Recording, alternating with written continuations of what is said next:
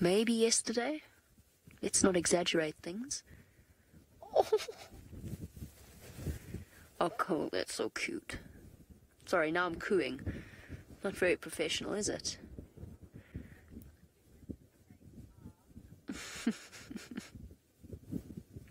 Hi. You could not have been born at a better time, my little thing. Because there's so many wildebeest around, the lions aren't going to want to eat you. Touch wood. Hopefully. Let's see how it walks. Okay, nice and sturdy on its feet, but of course, all little animals like baby zebra, antelope, giraffe, they can all stand and walk within within around about 20 minutes of their birth. Well done, Mummy. Look what you made. You made a little miniature. Little spotted thing. Yes, aren't you proud of yourself? Baby giraffe, of course, have one of the hardest entrances to the world, bar perhaps elephants. That 2-meter drop, because the females don't lie down to give birth, must be significantly traumatizing. What a way to enter the world. Welcome, thud. Let's go a bit closer. I'm going to inch closer, just because we can't zoom much more than we were. Nice and slow. It's okay, Mommy.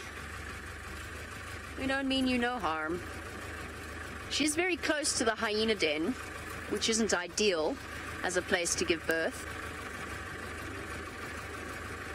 Okay, we're just going to have to do this slowly.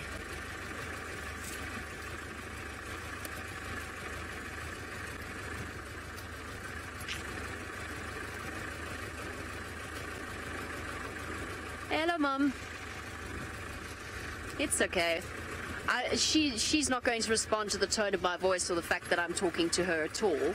I'm doing that purely as a comfort to me, I think. Old habits. Elephants do respond, but things like giraffe do not. Or maybe they do. I don't know. Can't read their minds. Hello, my girl.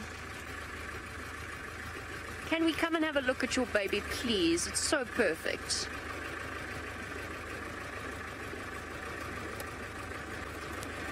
Mrs. Zero, you'd like to know how much the baby would weigh. There we go. Let's have a stop here. And let's just get a look. Sometimes when you stop, the animal gets more uncomfortable than it would have otherwise. So, Mrs. Zero, you're looking at probably, I would guess, under 100 kilograms. So under 200 pounds. I think, if I remember correctly, giraffe babies are actually quite large when they're born. Unlike something like a rhino that sits at around about, when their babies are born, around about 40 kilograms. Oh, the wildebeest are coming back. There you go, baby. There at the back. That's the wildebeest on their way, returning. I would say that baby probably doesn't weigh much more than 50 kilograms, actually. That's brilliant news for our baby wildebeest, because it really does mean that the predators are not going to be interested in it. Look at its flopped forward ossicones.